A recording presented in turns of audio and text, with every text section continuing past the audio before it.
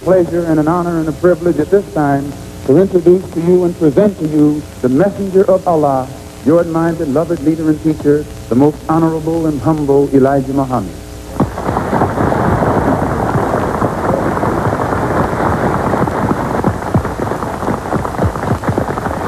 The enemy wanted him to come out all blasted. They had said that he would, would tear up that pretty face of yours. But Allah and myself said, no.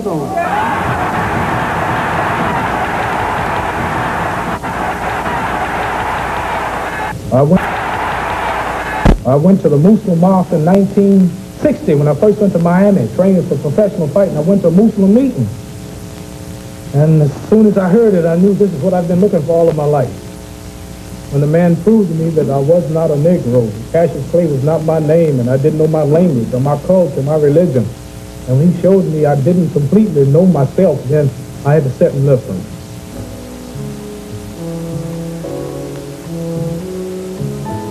The first time I recall seeing Malcolm was at the home of my father, Elijah Muhammad. And I saw a thin man, tall man, young man, reddish face. If he was just meeting you, the first thing you would get from him is a smile. He said, "This is Wallace." And I smiled with him. I was happy to see him because I had heard about him too. And he said, "The messenger's son, the messenger's son." And he was just so excited about the messenger. Really, it wasn't just seeing Wallace, it was seeing the messenger's son. When Malcolm came out, he was full of fire. He'd gotten so full of fire that he got out at the right time in the right place so he could expound. He came to Detroit. He was surprised to find there were such few people in this powerful teaching in his mind. And he says, "I'm surprised that you are sitting here and so many empty seats." He said, "Every time you come out here," he said, "this place should be full." And that excited the Honorable Elijah Muhammad. In the early 1950s, the Nation of Islam was unknown in most black communities. Total membership was believed to be no more than 400 people. Malcolm was sent on the road to spread the message. Within 2 years, he helped organize temples in Boston, Hartford, and Philadelphia. Elijah Muhammad then named Malcolm minister of the most important temple on the East Coast, Harlem's Temple Number 7. Mr. Muhammad knew that Malcolm had the experience, that he knew New York, and he also knew that he was the kind of man, complexion, height, speech, and carriage. All that has to be taken in consideration when you select a man to stand before the people. Plus, this is an international city. You got to have your best in New York, and this is why Mr. Muhammad selected him.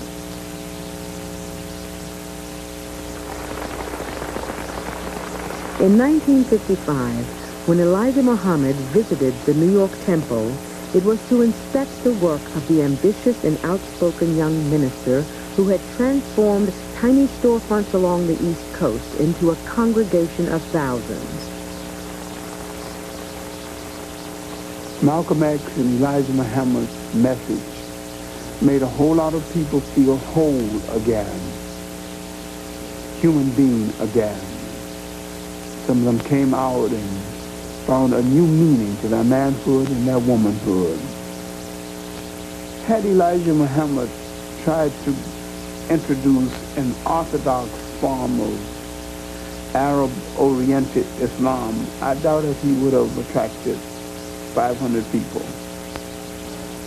But he introduced a form of Islam that could communicate with the people he had to deal with.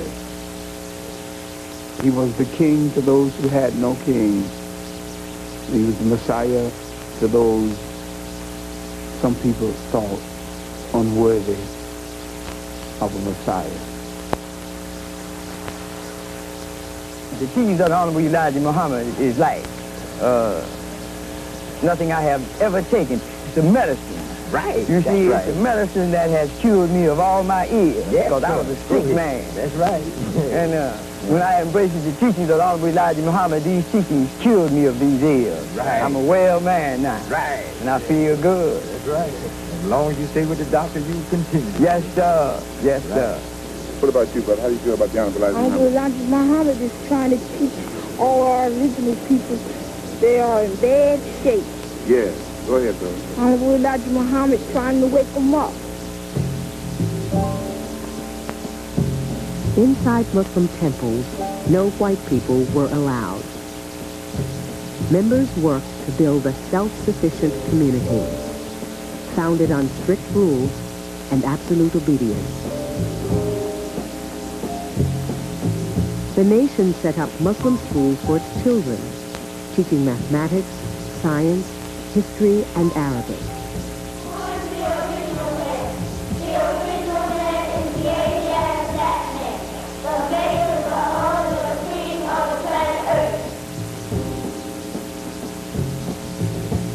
Muslim women studied nutrition, child rearing, and guidelines on how to care for their husbands.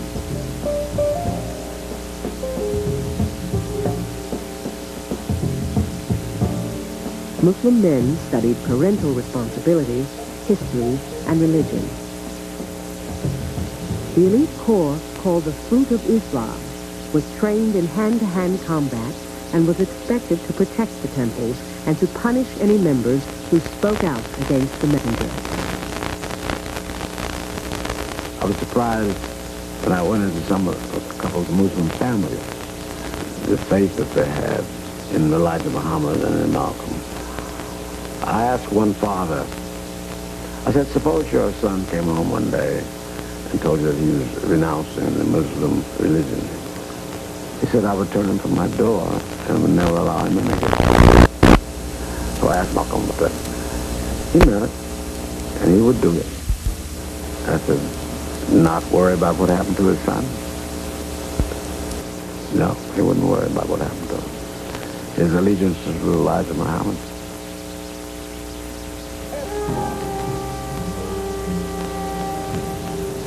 Malcolm was now in the Nation of Islam's inner circle, Elijah Muhammad's most visible representative. He had the messenger's confidence and the loyalty of thousands of Muslims. In a sense, Malcolm had found a father. Elijah Muhammad had found another son.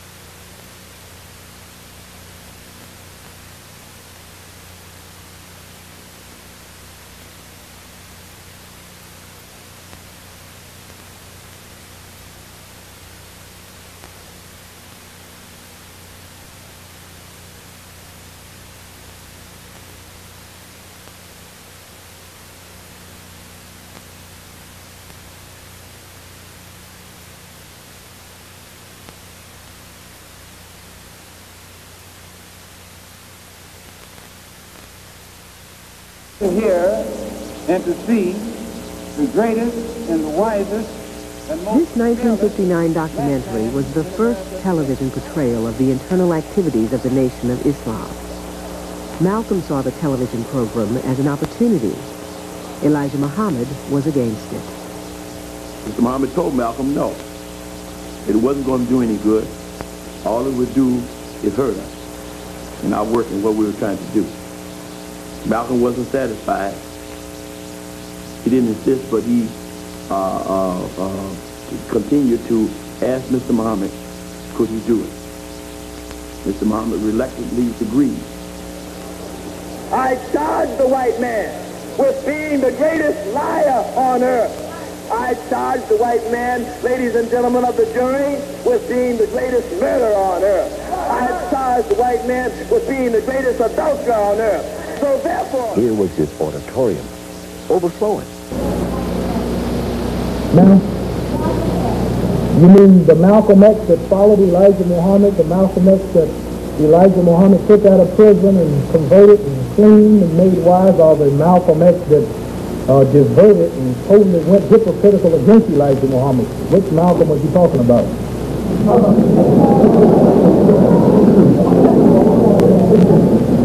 Now, this is a good question. Everybody will know about Malcolm. Malcolm was just a student and a follower of Elijah Muhammad, that's all. The truth that I heard. I went to the Muslim mosque in 1960 when I first went to Miami, training for professional fighting. I went to a Muslim meeting. And as soon as I heard it, I knew this is what I've been looking for all of my life. When the man proved to me that I was not a Negro, Cassius Clay was not my name, and I didn't know my language or my culture, my religion. And when he showed me I didn't completely know myself, then I had to sit and listen.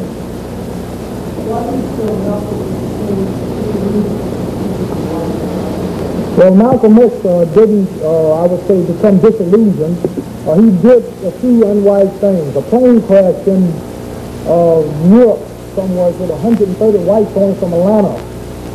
And he praised the death of these people dying such a tragic death. And Elijah Muhammad had to dismiss him for 3 months because he spoke for himself, not for the movement. And when Kennedy died, he also jumped up and praised Kennedy's death. The first white man that I've seen who really wanted to do something, tried to do right, couldn't seem to be right with me. And many people were grieving at the time Kennedy died, mainly Negroes. They cried more than white people. And this was an unwise thing for a man representing some 700,000 followers to stand up and praise a man like Kennedy's death. So Elijah Muhammad, then the boss, he had to set him down for like 6 months, told him that Malcolm X didn't represent me. And he said the country has lost a good president. It was on the next day of the Muhammad Peace newspaper. And Malcolm was brainwashed by all these cameras. White people telling him how good he spoke, telling him he should be the leader. And he one day believed it, that he was the leader. And if you knew nothing about Muslims, you would have thought that Malcolm X was the leader because he got all the press. Like me, I'm standing up here talking about the Muslims. But you don't call Elijah Muhammad here. You call all the students, but you won't call Elijah Muhammad. And he was destroyed by the cameras, and when he was put out, he came to my house in Florida. I paid his way and his family, not knowing he was dismissed. He told me he's going to start a new movement. Tired of white people mistreat Negroes. He's with Elijah, but he's going to start a new movement coming a different angle. He's going to get a rifle club, vigilante committee. And this, he ended up in a tragic death because he preached the swords he died for.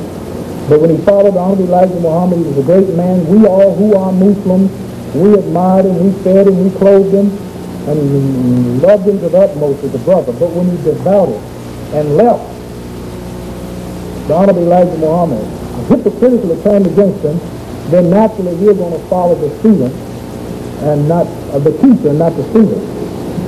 So that's that. But when he praised Kennedy's death, the Honorable Elijah Muhammad had to dismiss him. I don't know. During the night, you were like listening to the Negro or listening to the champion of white people. Do you feel like it's so? Did I feel that Liston was the champion of white people? No, I don't think Liston considered himself the champion of white people. He considered himself the champion of the whole world, which taking in white people, black people, brown people, yellow people. He wasn't the champion of white people. But I see the cannot be an aggressive people with nothing. It is real ignorant for any leader to say to you that you should be aggressive against the white people of America with nothing. You got nothing to fight the white people with, so why should you be so foolish to want to be aggressive? God did not send me here to teach you to be aggressive, but to be peaceful and leave the power. hungry, jobless, beggars. All because we have not been united to dive into our own potential. So today, this great man has accepted an invitation to come here and talk to you about what you must do. So while we are waiting for him to relax, enjoy yourself, think well and listen well, and go back remembering what you have heard. Even his life would free you, he would be glad to die in a minute. For that is the only purpose for which he lives, is to set his people free, to take you out of bondage of ignorance and submission to your slave master and put you back on the road to conquest. So we have other speakers here. While we are Monroe, Louisiana. We hate to say Louisiana. We would prefer to say Louisiana because those that were born there was caught in. All praise to God. And it's a Troy of Muhammad Prophet. I greet you, my beloved brothers and sisters, visitors and friends, in the greeting that he taught us, a greeting of peace. Assalamu alaikum. All praises to Allah. We know what the lack of leadership means to you and I, because we have not had leadership in the past 400 years.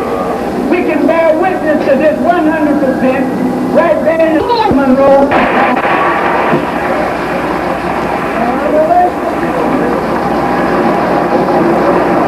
Brothers and sisters,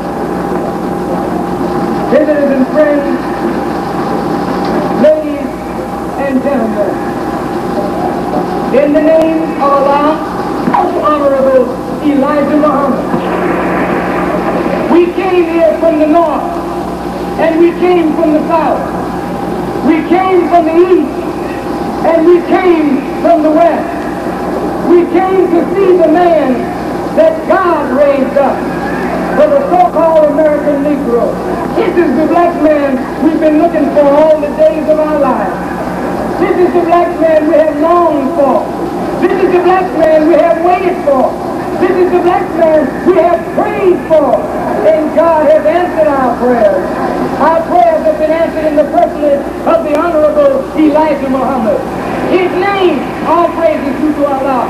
His name tells you all about it. That name, Elijah, the scholars say it means the answer. And I bear witness, he is the answer. The spiritual birth of the Honorable Elijah Muhammad means the end of the world of evil and the opening up of a brand new day for black mankind, all of you. The messenger of the Lord of the world, the most honorable Elijah Muhammad, as I greet you.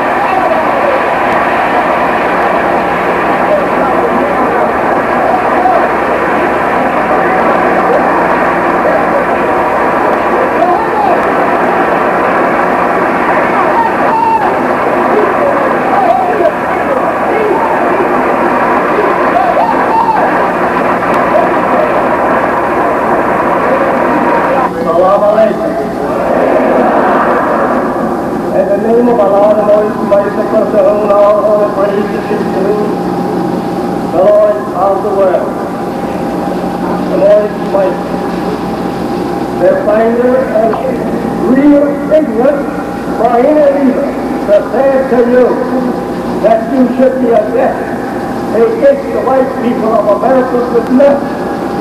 You've got nothing to fight the white people with. So why should you be so foolish to want to be against? God did not send me here to teach you to be against, but to be peace and leave the power to himself. And it is written, vengeance belongs to the Lord. And this, I say to you and I say, that it is God Himself that will take over our defense. We are defense with by love. It just came off the wheel. Save yourself. You'll have to have a Savior to save you. You can't save yourself. It is written and it's understood that you must be redeemed. You're in the way, though. No. I said, whatever there, the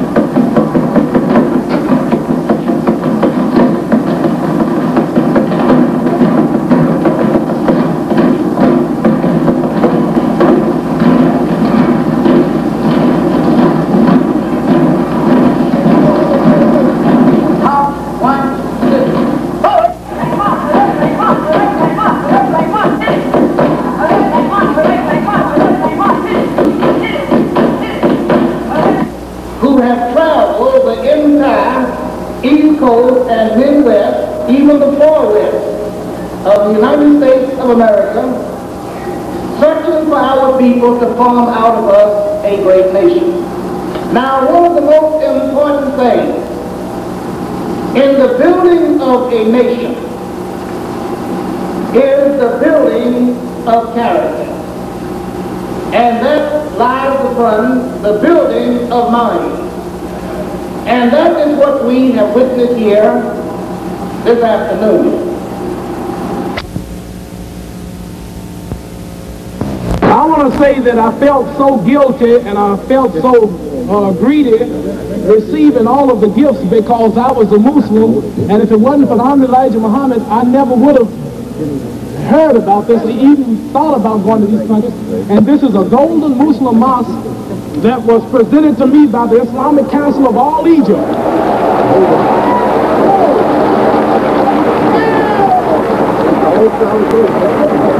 All solid gold. Solid gold. Solid gold. Yes, sir. Solid gold. All gold.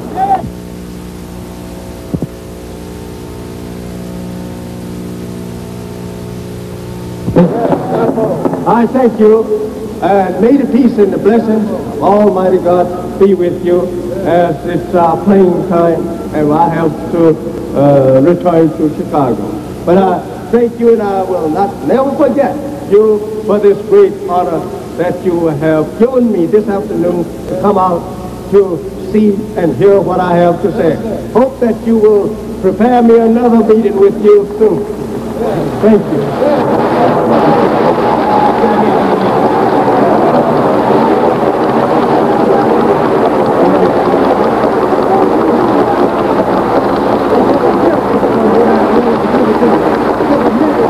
Please keep your seats.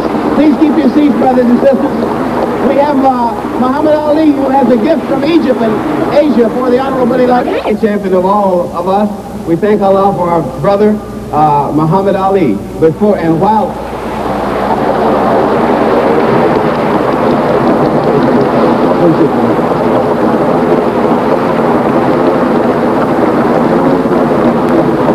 Assalamu alaikum. Brothers and sisters, I don't want to take up too much time today because our leading teacher must get to the airport. I would like to say that we just came off of a schedule for a 4-month tour, but we heard that our leading teacher would be here speaking, so we had to cut short our trip in Cairo and take the next jet back for New York.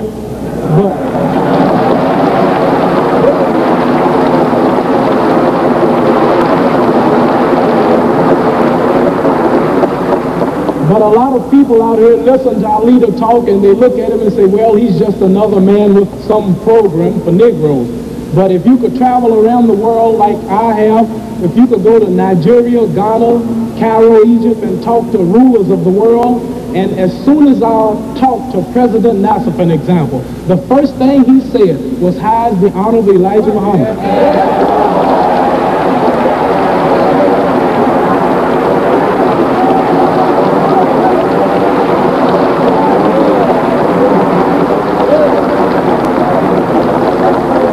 As soon as we met President Kwame Nkrumah of Ghana, we mentioned the Honorable Elijah Muhammad to him, and he talked for 5 or 6 minutes on the subject. And the whole world, everybody recognized the Honorable Elijah Muhammad.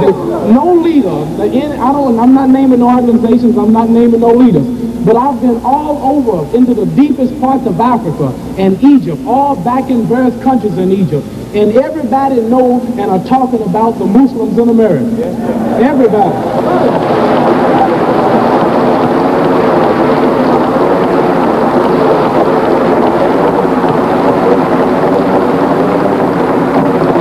If it was not for the teachings of the Honorable Elijah Muhammad, not bragging, but a man in my position, that would be the last place I would go, is Africa and Egypt. The first stop would have been Paris, London, France, like rest of them.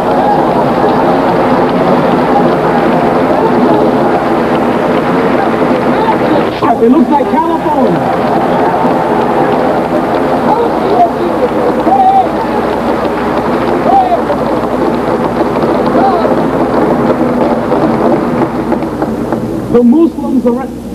The Muslims that control the pyramids, the sightseers, they pulled the rock out of the pyramid and gave it to me to bring back for all of the Muslims here to have. It weighs 2,500 pounds. The actual rock from a pyramid from Egypt. They said they've never done nothing like it before, and if I wasn't a Muslim, I wouldn't have got it.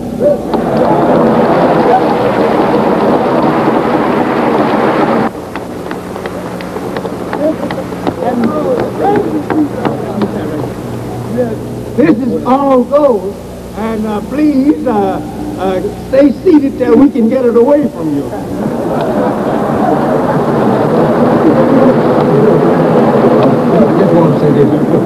There's another thing I want you to remember, how much people think of the God that they serve. They build golden mosques. They don't care nothing about the gold.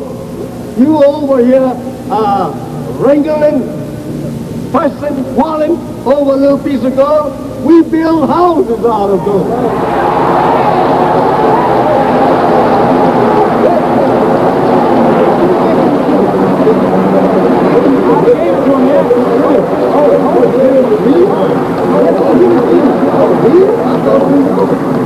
And I want one more thing to say I haven't explained it yet. And this mosque, I'm very honored, and I hope that he will receive it. This is a gift our leading teacher for waking all of us up, because we were in a bad state of condition before we heard his.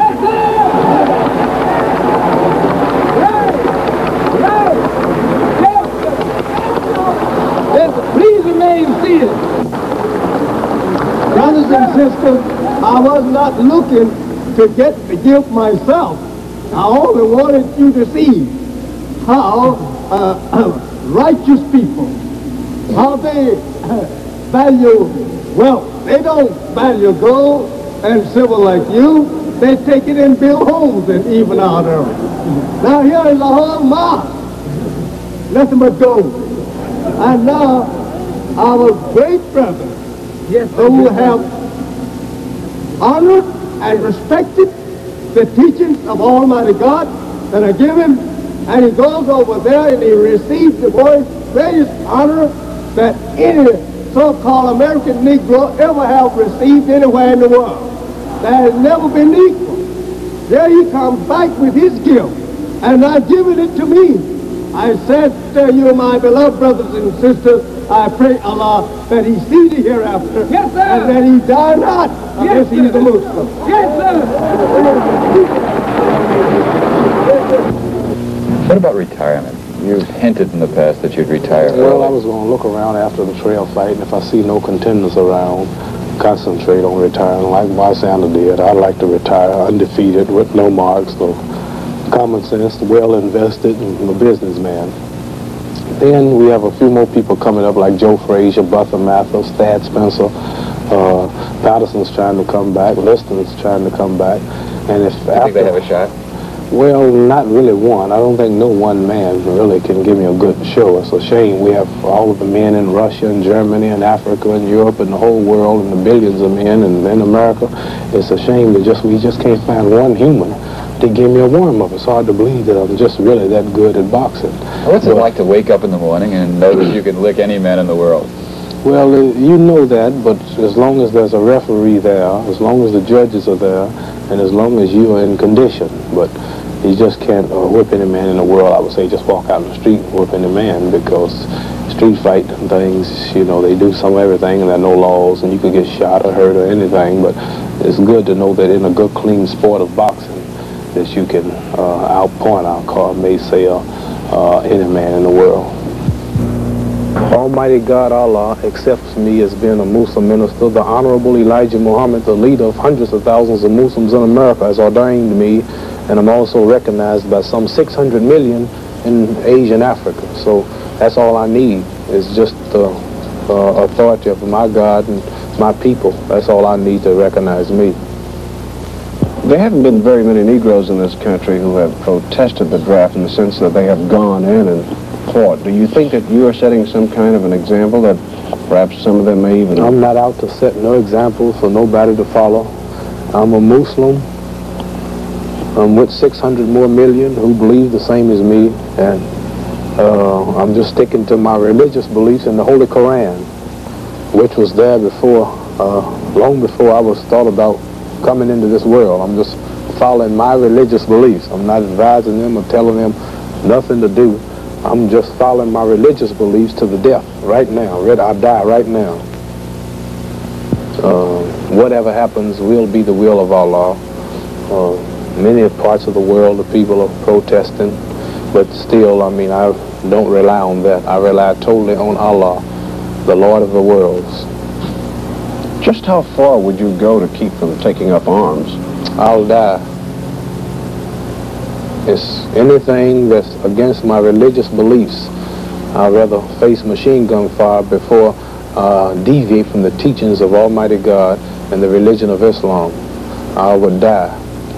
Well, in this situation, you wouldn't have to die. It would mean that you'd go to jail if you refused to take up arms. I'm not saying where I will go. I'm just letting you know that I'm going to stick 1,000% to my religious beliefs, even if it means die. You figure out the rest.